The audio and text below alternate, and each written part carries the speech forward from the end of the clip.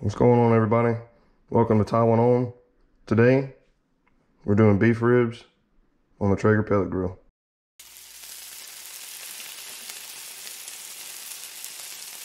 If you're new here, I encourage you to subscribe to the channel. It's completely free, it doesn't cost anything at all, and it's the best way to support our channel, and it helps us grow.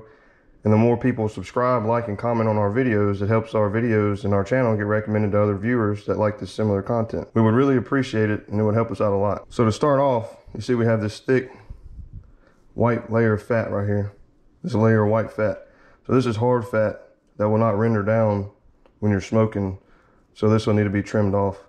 And so what you want to do, I have a fillet knife, so you want something that's sharp with a flexible blade. That way you can get down flat on this meat. Just trim that off, because you don't want to cut into your actual good meat. You want to make sure it's all flat and even. That way it cooks even. So let's get to trimming this off.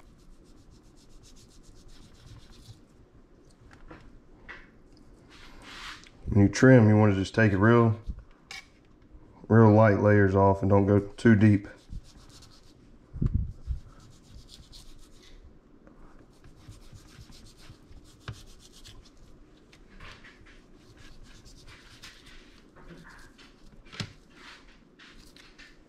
I hear the dog out back. He's getting excited for some beef ribs too. He's done learning when that smoker's on. Some good food's coming. And look at that marbling. All right, this is my first time ever smoking these beef ribs.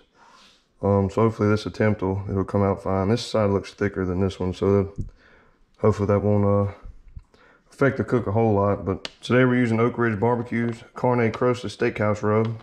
It's got some coffee bean in it and gives it a really deep, rich flavor that goes really well with beef. Before you put your rub on, some people use a binder, some people don't. You can use mustard, olive oil. You know, so I've even seen some people use Worcestershire. But today I'm going to use some olive oil. I'm just going to put a light coat on there.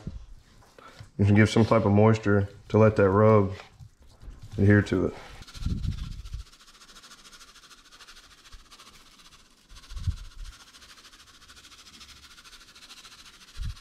And I have this butcher paper here that I'm going to wrap later on in the cook. I prefer to use butcher paper instead of foil, because butcher paper will preserve your bark that you have. You know, foil will speed up the cook and lock a lot of moisture in there, and it'll really put a lot of moisture in your bark. So I prefer to use butcher paper.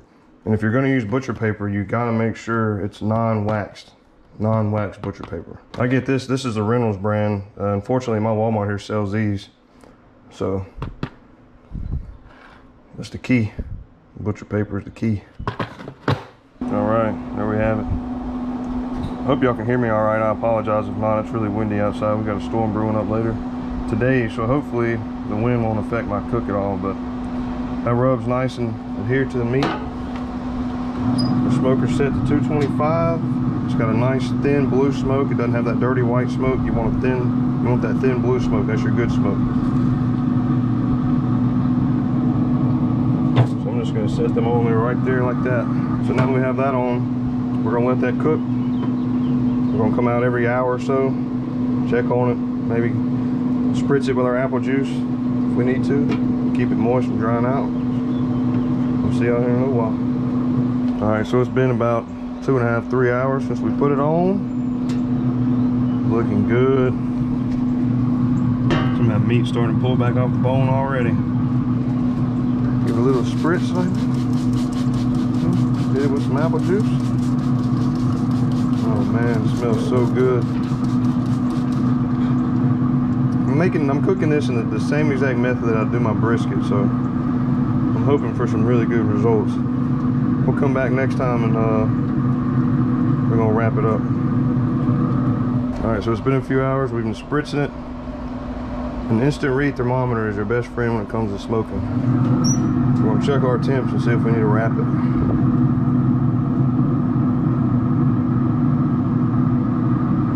So it's getting close to 160 already. When I do brisket, I wrap my briskets about 160, 170 degrees also in butcher paper. It's non-wax butcher paper. Remember, it's got to be non-waxed. And I have glove liners in my gloves to protect from the heat. So don't just grab it with your hands, you'll burn yourself.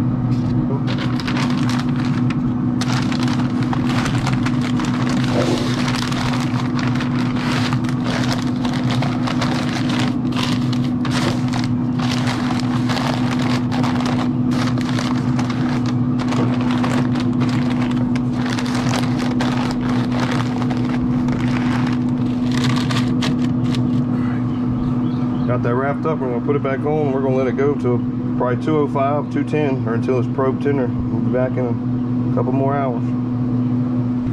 So we had to crank her up to 275. Look at all them juices coming out of there. Fat's rendering down nicely. It's probe tender. It's about 205. And this boudin's ready to come off too. So we're gonna get you some towels or an old blanket or anything like that. And when you go to rest these ribs or any kind of brisket or any kind of meat, wrap it in a towel, old blanket or something, and throw it in a cooler. After about an hour or two, be ready to go. So we're gonna pull these off and we'll see you back here in just a little while after it's been rested and we're gonna cut into it. Here we are, the moment of truth. Good God. Look at that bones, how it pulled off of that meat.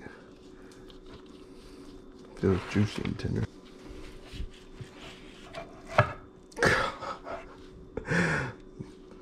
Guess that's what you want to see right there. Pretty tender. All right, we cooked it at 225 for a few hours. Spritzed it in with apple juice. Wrapped it in butcher paper. Turned it up to 275, pushed it through a stall, and we pulled it at about 205 and let it rest for a little over an hour. My wife's done got the sides prepared, so I'm waiting long enough. We're gonna go ahead and tear into this. If you watched it all the way to the end and you're new here, please don't forget to subscribe to the channel. It's free, it doesn't cost anything at all, and it's the best way to support our channel. And leaving likes and comments on the video also helps this video get recommended to other viewers. We'll see y'all next time.